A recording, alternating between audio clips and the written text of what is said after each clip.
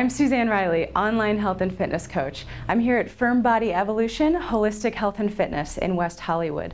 And today I'm going to talk to you about how to build hand strength with sensory activities. So no matter what in our lives, whether it's a firm handshake, training for an athletic event, or opening a jar, it's really important to have strong hands.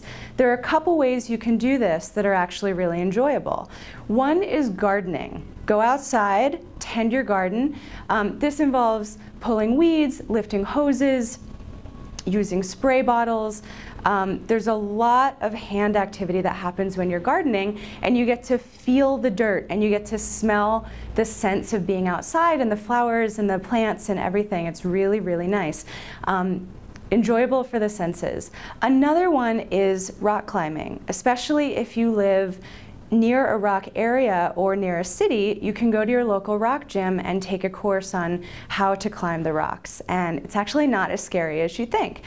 Go with some friends, make a day of it when you're pinching and grasping the holds and you're maintaining and managing the ropes. That's also a very nice sensory activity for building hand strength. Another thing you can do at home is using a simple rubber band. Take it around your fingers and open your fingers wide. So we've been talking about things that strengthen your grip strength, but this actually strengthens the back of your hand. And that's just important to make sure that your muscles stay balanced.